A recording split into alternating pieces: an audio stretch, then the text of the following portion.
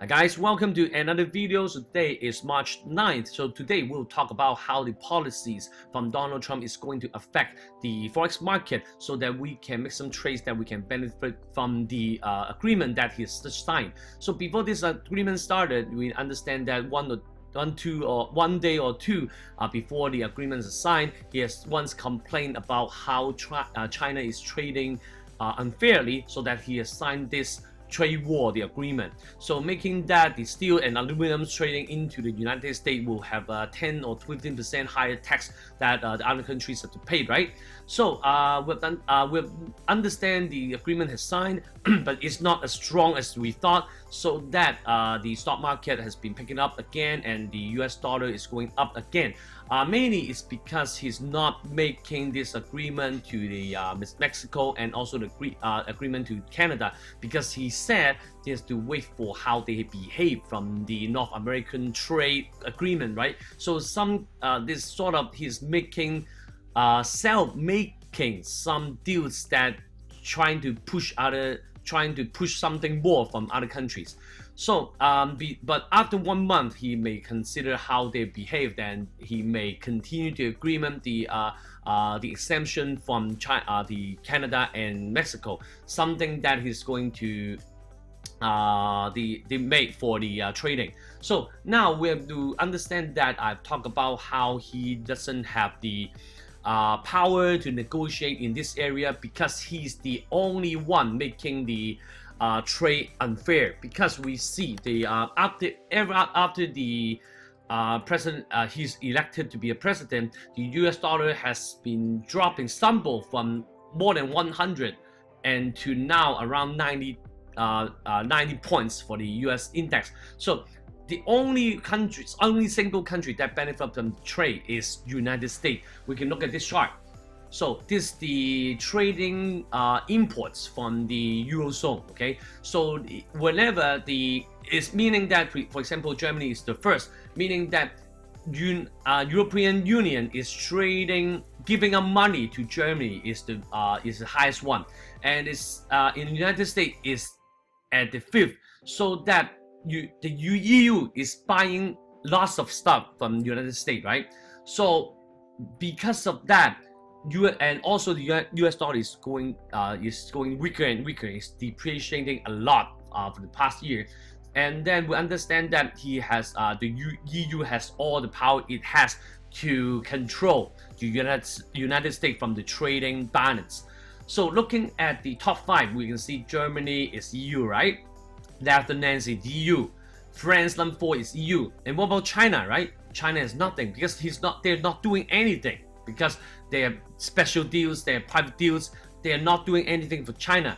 But for the United States, Donald Trump saying something like that, EU is saying that if you're doing something like that, I will do the similar things to the United States. So that is exactly why in the beginning of this week, the stock market has stumbled for a little bit. So right now, if this is only a hoax or just any games for Donald Trump to buy time or plan for something bigger for the United States, it may not work. That is exactly what I'm talking about. So in the future, not only that it may not work, it will harm the United States economy. It may also affect the US dollar. So if that is going to fail, US dollar will going to go strong again. And also because of that, because of something will happen in March and April, for example, Brexit or some agreements going on, or the election in the Italy, we can look at the fundamentally pounds and euro is going to be weaker, right? So technically and also if the US dollar is going to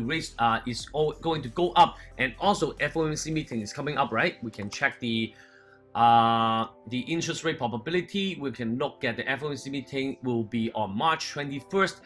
It's 100% of the market is thinking that they will going to raise interest rate for at least 0.525 basis point.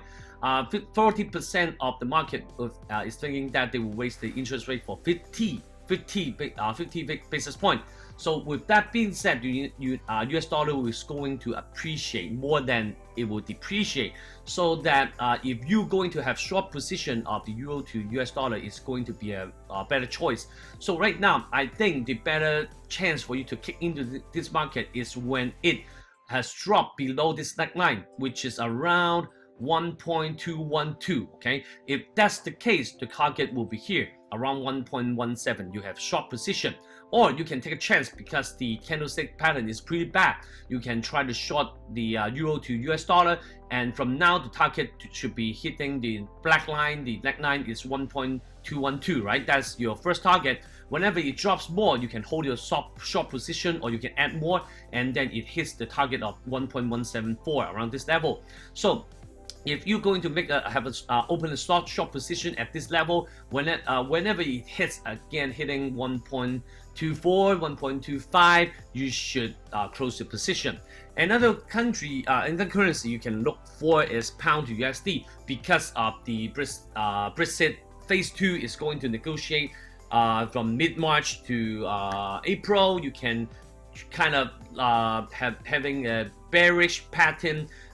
You can see on the pounds to USD. So again, you can make the short position from now, and then the first target is the bottom line of the yellow channel, which is around 1.355.